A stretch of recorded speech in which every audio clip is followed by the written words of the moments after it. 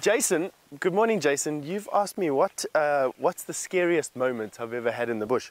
Jason, to be quite honest, I'm quite a nervous character actually. I've had many scary moments in the bush. But I suppose the one that comes to mind, the most recent one that comes to mind anyway, is one that happened with us on a walk just last week. We were walking along a drainage line, the same drainage line, the same drainage line that feeds the Mulwati and comes down Gari Cut line. But we were in the thick block on the other side of the drainage line. I was with Jeandre and we were with Rexon, and we came around a bush, and literally in front of us, walking towards us, and no more than 20 or 30 yards away, was a herd of elephant of about 10 or 15 elephant. And we had a termite mound behind us, which we retreated to, which covered our shape a little bit. But the herd was around us, and when I mean around us, in an arc probably this wide in this direction, and that made it very difficult for us to stay in that particular position because we would have been surrounded by elephants.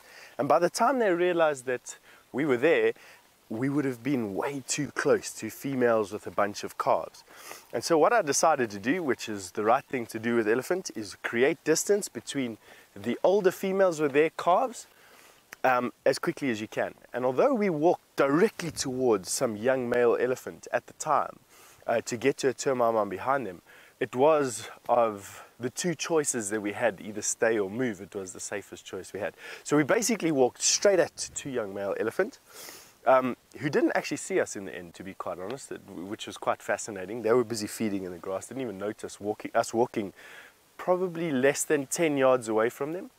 And we walked up onto a termite mound, and these elephants literally walked to within 5 yards of us, walked around the termite mound, didn't even know we were there, and left without them knowing we were there.